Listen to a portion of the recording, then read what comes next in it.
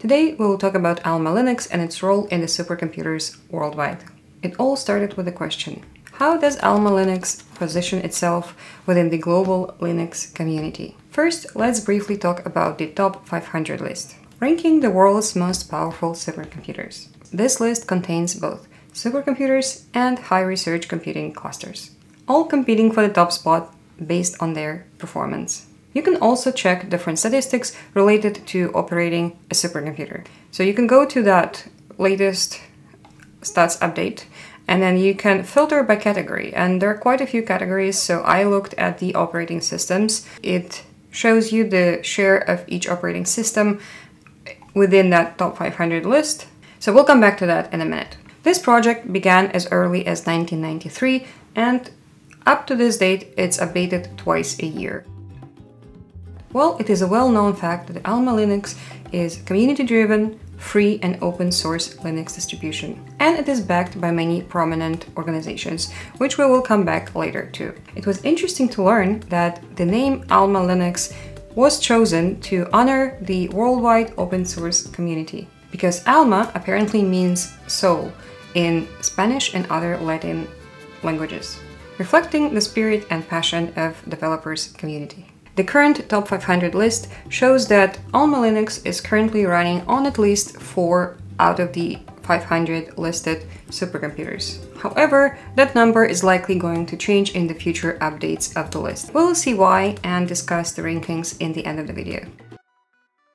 These supercomputers are ranked based on their performance using the so-called high-performance LeanPack benchmark. This benchmark measures how fast and how well the system or the supercomputer can solve a dense system of linear equations.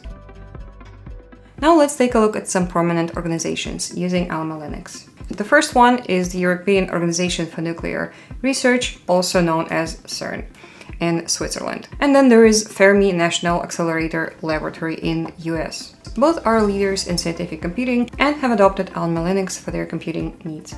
And besides these two major organizations, AlmaLinux seems to have gained trust in the scientific community despite its young age. Additionally, major platforms like Amazon's AWS, Microsoft Azure, and a bunch of others support AlmaLinux as well.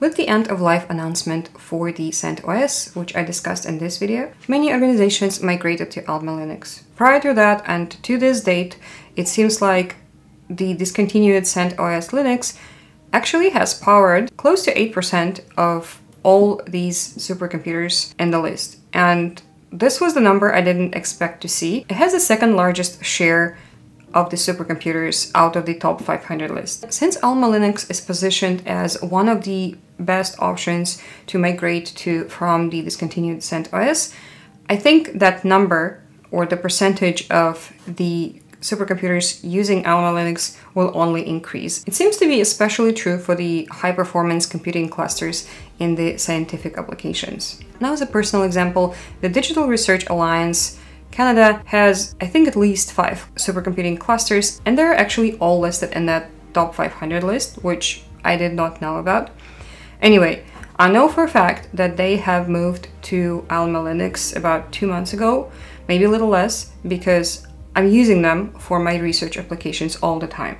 So I know that they have migrated and they're no longer using CentOS, but the top 500 website still shows them as using CentOS. So even like if you added these 5 that I know for sure that have migrated to AlmaLinux, that number 4 is already at 9. And I think many others will follow very soon, or at the very latest at the next update of this top 500 list. We will see many more supercomputers adopting AlmaLinux.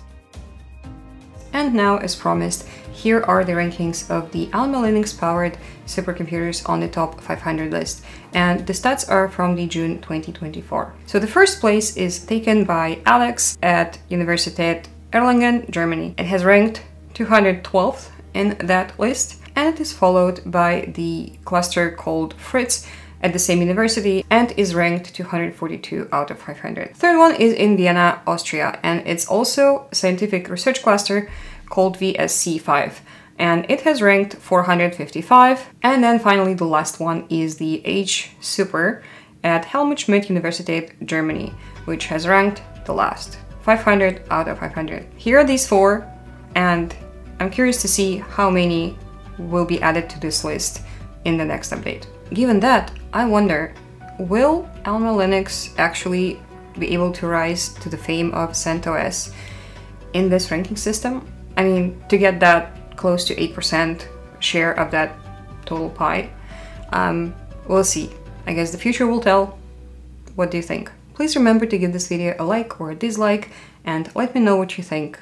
Until next time.